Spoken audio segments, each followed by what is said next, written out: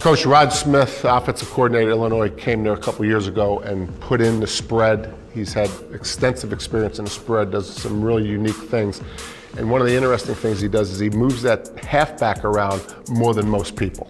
Illinois is much improved, and the one thing about the spread used to be a novelty. That means you saw it once or twice a year. Now most people are running it. And so defenses, therefore, have got better at defending the spread. And one thing that you can see that Purdue's trying to do here is they're going to set the defense, and most people do, set the defense to where the back is, because the challenges for the defense are much different. So for example, Purdue right now knows the back's on this side. This, like you said earlier, the defensive end here knows that he's probably going to get the read play, right. Zone read, and you better calm down and slow down and get under control because the quarterback's reading you. When the back moves over here like you see in the second, there is no read anymore. And so it's a much different play for the defensive end. This happens so fast, and you can see it's a little nuance to the spread, but it's really hard for the defense to adjust. Right, because even after the back moves over, that defensive end's still thinking option, and boom, he gets surprised by the tackle. Yeah, he's told so many things. Okay, back your side, read, back away, get ready for pass rush or zone at you. So it's just happened so fast, and this is just a little nuance that you can tell this is a well-coached team. There's a reason why Illinois is much improved. Yes, they have better players, but it's also being very well coached. This is totally cool. Okay, this is a very unique play. Not many people run this. And when I saw this, I was kind of intrigued, and once again, it's credit to Illinois. That's why they're having success.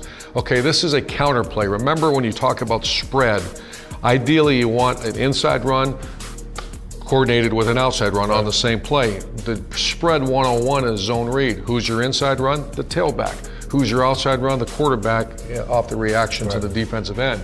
This particular play is called bash again. We said that earlier in the week, and bash is just you're flipping responsibilities on offense. Offense line is still blocking no matter who's carrying the ball. So what's going to happen here is the tailback is going to come whipping across here. Okay, the quarterback is going to, this is the movement key or read key.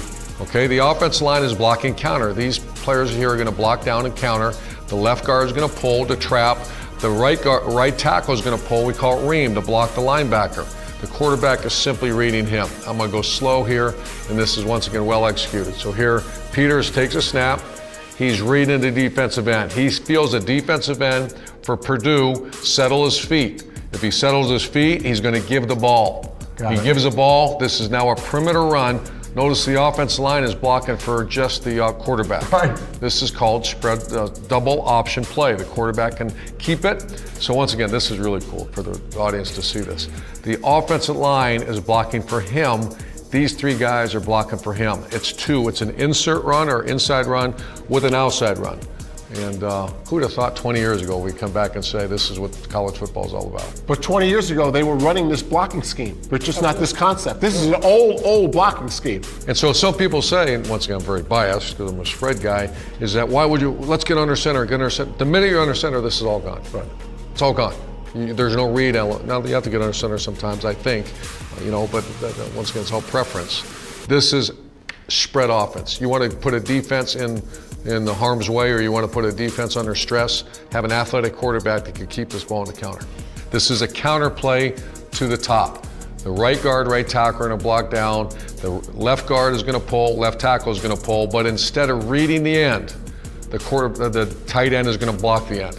So this is now a single option. Okay, when do you do this? So when do you run as a single option?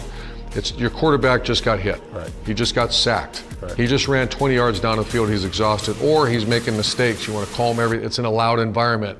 And I would always have on my game plan sheet is there's your single option plays. Those are pure.